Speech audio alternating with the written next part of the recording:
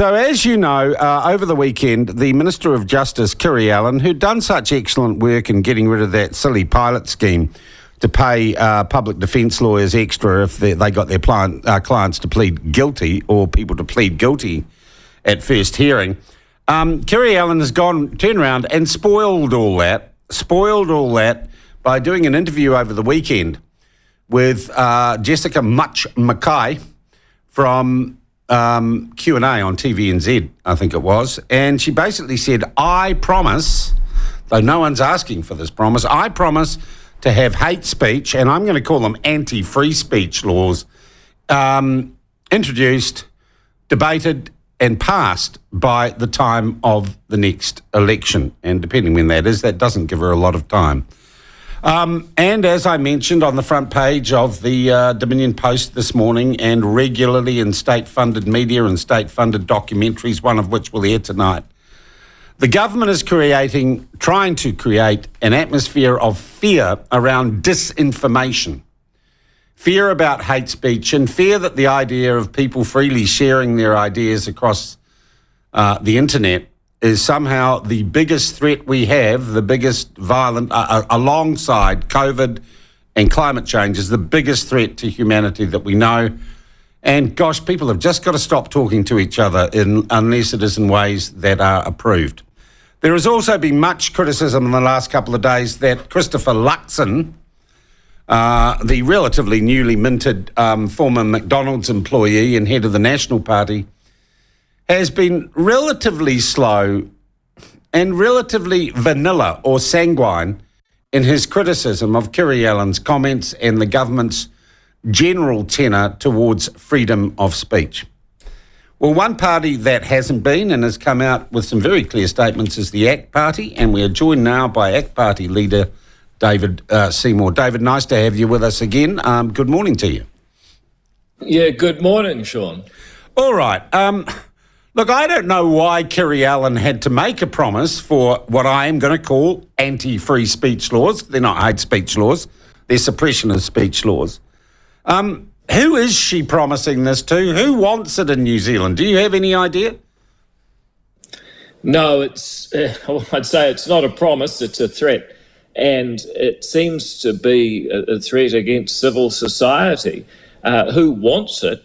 I can only imagine that there are people in the Labour Party who genuinely believe that speech is dangerous, but are totally naive to the dangers of a censor who will have to decide whether or not a person is inciting disharmony with an intention to stir up, maintain or normalise hatred through communications that are threatening, abusive or insulting. I mean, that's the definition that they're using. And the problem with it, that they don't seem to understand, is that all sorts of people could be guilty of that all the time. Whether or not you're prosecuted is entirely in the mind of the prosecutor and the so-called victim.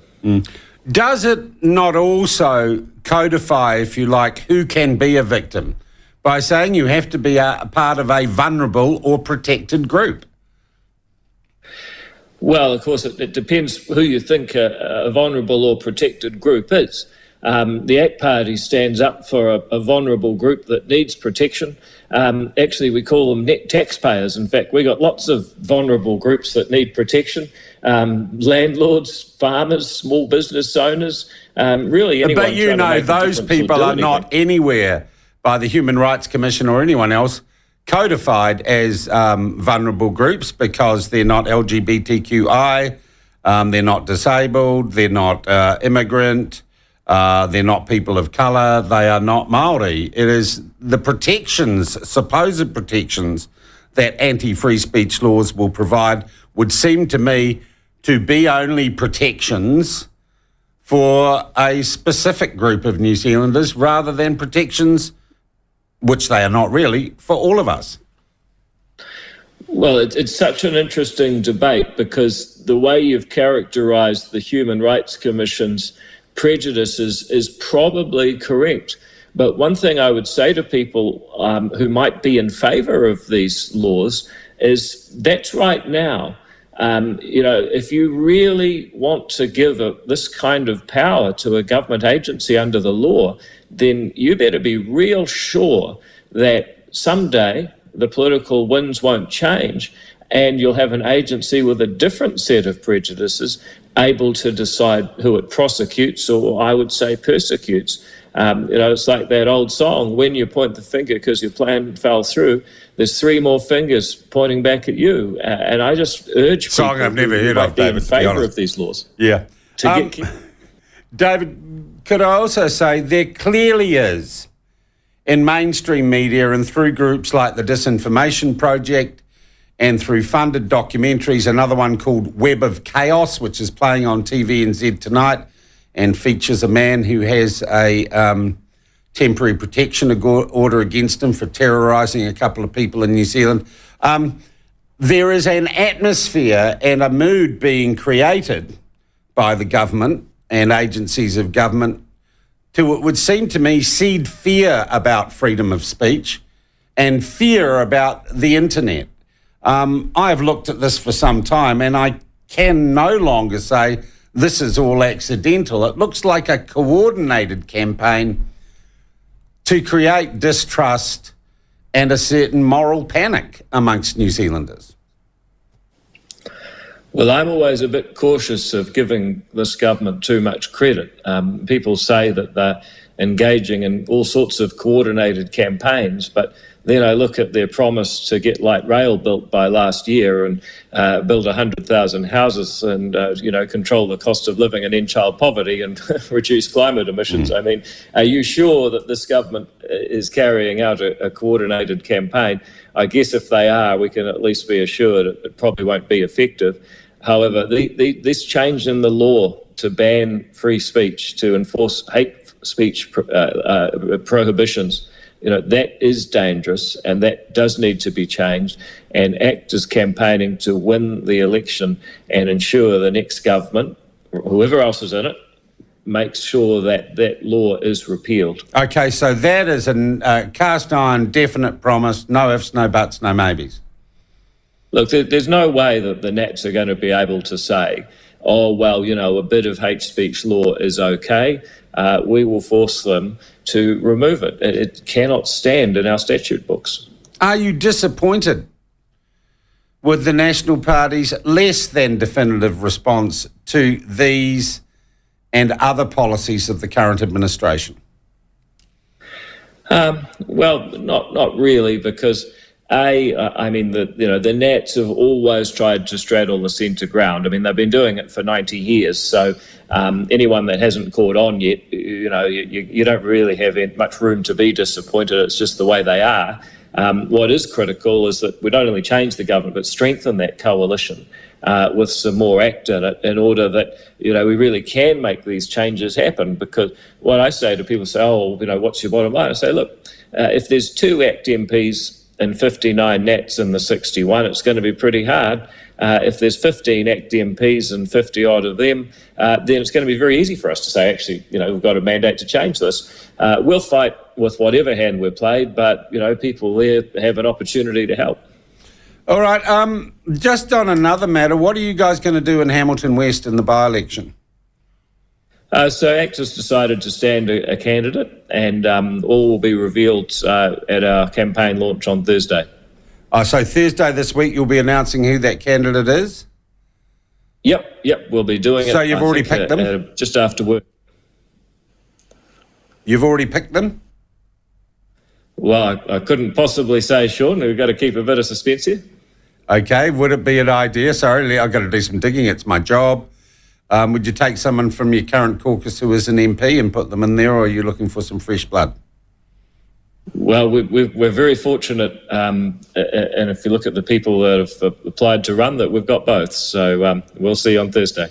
All right, what time is that? I'm just putting it in the diary now.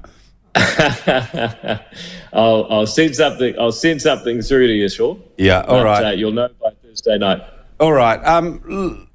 So you will repeal these laws. You are not disappointed that National says it won't, but you would hold their feet to the fire were you to be in government with them post the election.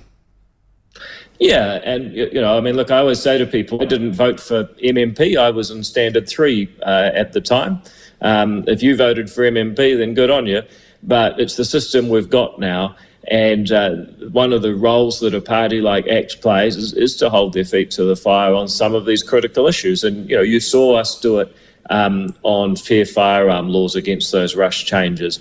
You've seen us do it on the Zero Carbon Act. You've seen us do it on free speech. You'll see us do it on this co-government issue. And you'll also see us do it on things like tax and economic policy. There needs to be another force to ensure that the next national government doesn't just bed in Jacinda Ardern's worldview the same way that John Key bedded in Helen Clark's. All right, David Seymour, I thank you very much indeed for your time. We look forward to the news on Thursday as to who is running for ACT in the Hamilton West by-election. That is the lead. Great to chat. That is the leader of the ACT Party, David Seymour. He says Kiri Allan's hate speech, anti-free speech, speech suppression laws go.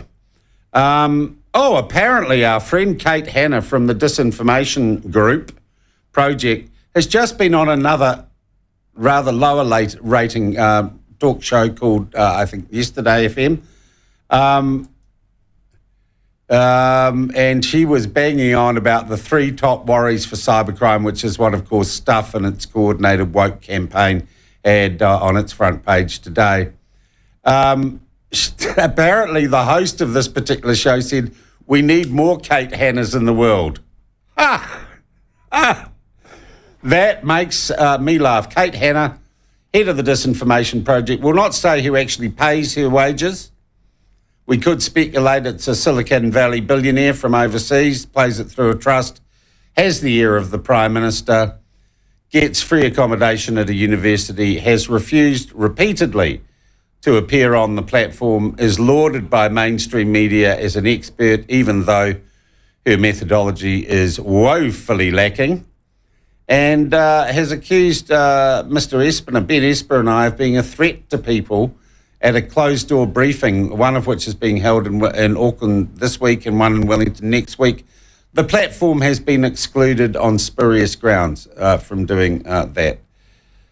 So, of course, MediaWorks are singing the praises of Kate Hanna because they wouldn't know journalism if it jumped up and bit them on the bottom.